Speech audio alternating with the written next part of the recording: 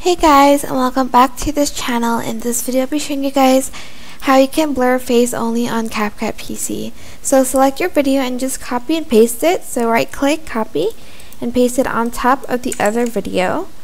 So it's like this, like the layout is like this.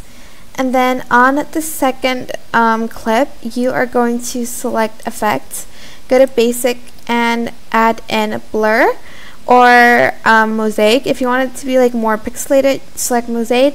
If you want just blur, just select the basic blur one, like this one. Add it on the video, and you can adjust like how blurry you want it to be. Select the clip and the effect, right click and create compound clip. So again, right click and select create compound clip here. And you are going to select mask, and you're going to select circle here, and you're just going to adjust it to the person's face. And you're going to also want to feather it out just a little bit so it blends just a little bit smoother.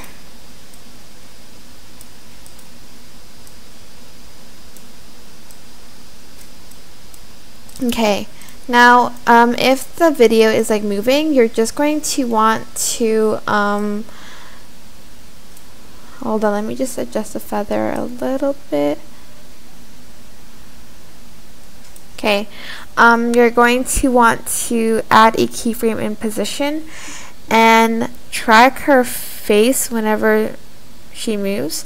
So I'm just going to move this here, and it's just going to move and add in the keyframes for you.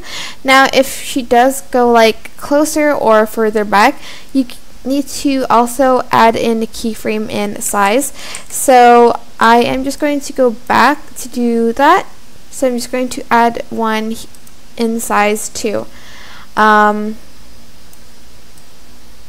So whenever she moves, I'm going to resize it to make it a little bit smaller because she does move further away. If she moves further in, you're just going to zoom in. If she moves further out, just zoom out, scale out. I'm not going to do it for the full video, but you do understand what I mean by that. But that is it. I hope this tutorial was helpful for you guys. Don't forget to like, comment, share, and also subscribe to this channel if you haven't done that already. If you have any questions, just leave it in the comment section down below, and I will try my best to answer them all for you guys. And if you found this video helpful, please click the thanks button above the description box down below. Thank you so much for watching. Bye!